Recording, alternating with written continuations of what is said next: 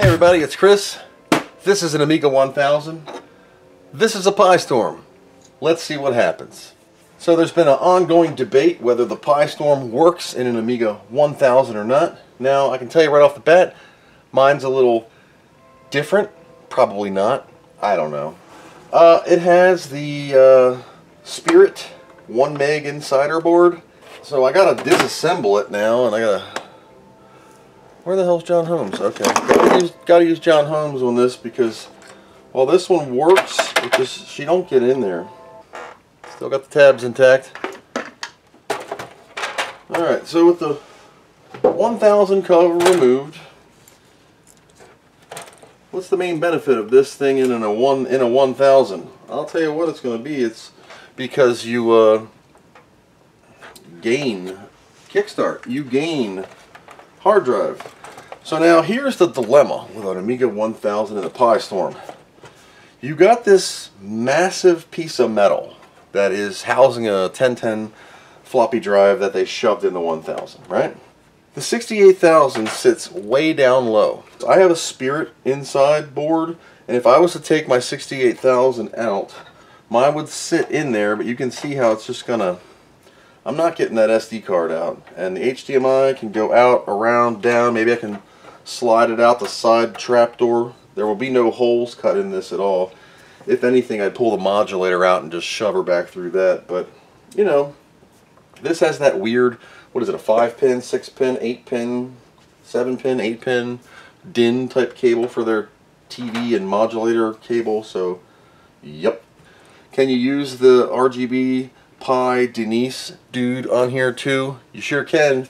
You just gotta kind of squish her in here. But see, I'm NTSC, so my daughter board is a little bit close.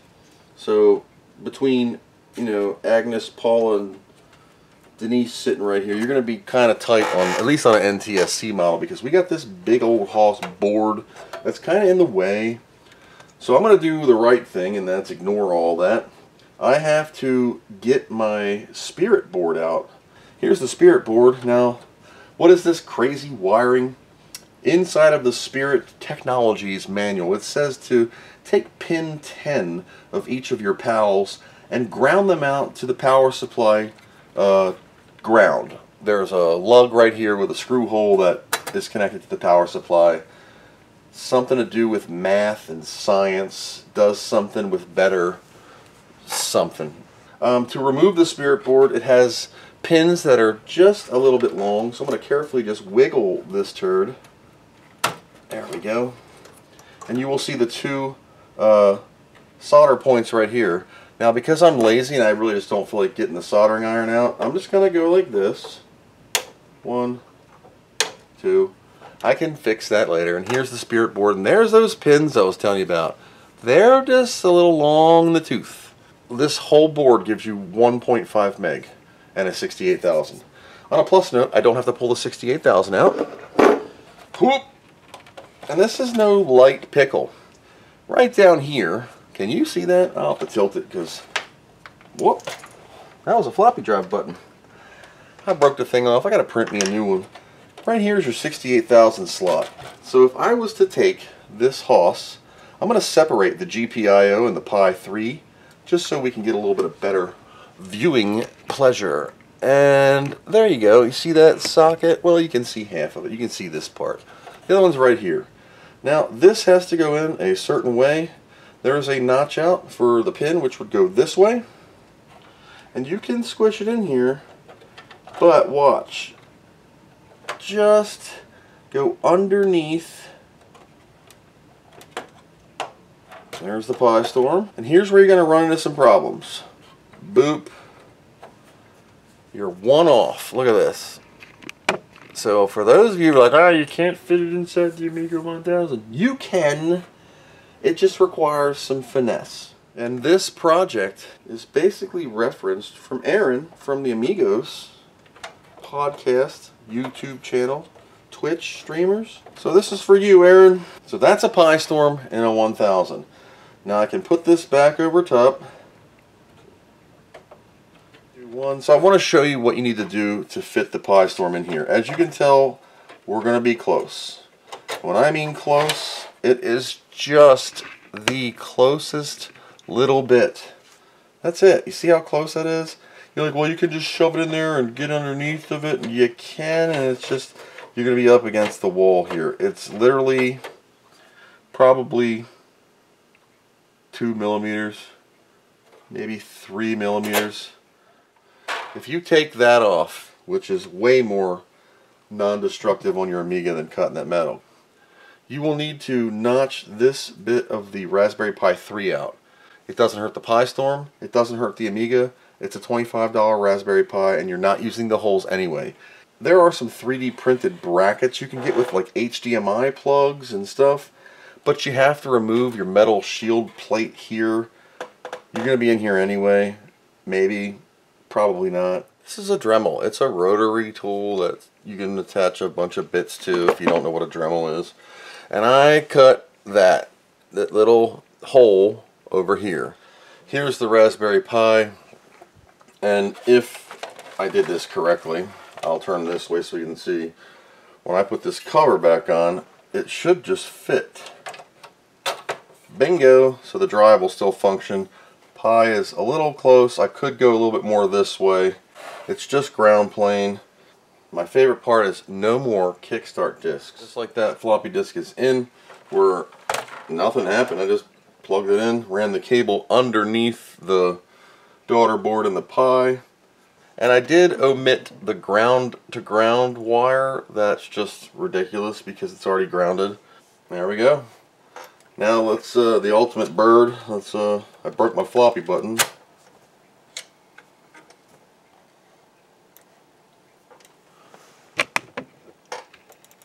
Floppy disk works. Eject. Now the disk light is of course on the case. There you go. I'm going to take you off a steady stick here and do a little hands-free activation. I'm a really good filmer. When I mean close, that is close. So I could actually take a little bit more, where are you at, off of this side. This is all just ground plane through here. You see, I didn't have to hook up anything. The back side of the 1010's way up here, cables beneath, cables below. Some kind of crazy dance because Commodore decided to put pin 1 here and pin 1 here. Yep.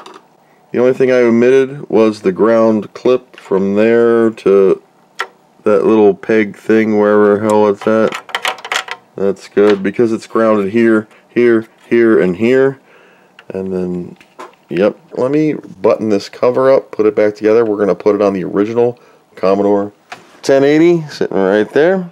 Alright, so I got the lid back on. We're hooking up the RGB cable. It's the old Commodore one that came with the unit. 1080 monitor. Power. I'm not screwing the RGB in. I'm just plugging it in. Alright. Can you see that? That's kind of a... Can I back this truck up any? Nope. Okay, how's that? I moved out of the way so you can see. Is that not back far enough? Anyway, doesn't matter. Powering on.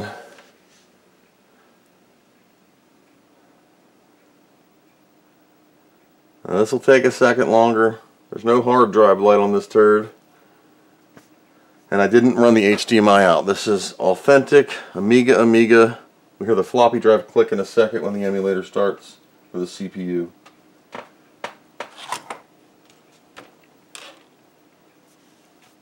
And I did use the other mouse because the clickety clickers on this tank mouse are not in the best of quality. Oh, and I'm an interlace. Like your eyes to flicker? Awesome. Let's turn it back to poo-poo. This one. But anyway, Amiga 1000. There we go. And my 15 kilohertz programs are back to 15 kilohertz. And I have all of my junk that I put on here. Opus. Look how fast this is. Now, I do only have 393K of, 400K of chip, 131 megs of fast. So it's not, you know, the greatest in chip RAM. But it's an Amiga 1000. It now doesn't require the stupid Kickstart disc. Thank goodness, because that was such a pain in the butt.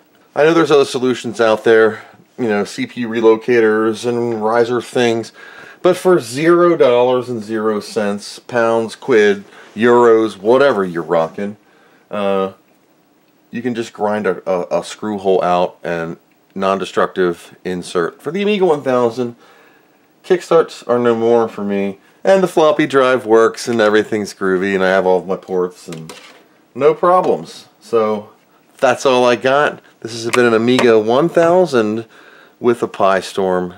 No more kickstarts. Thanks for watching, and I hope you learned something.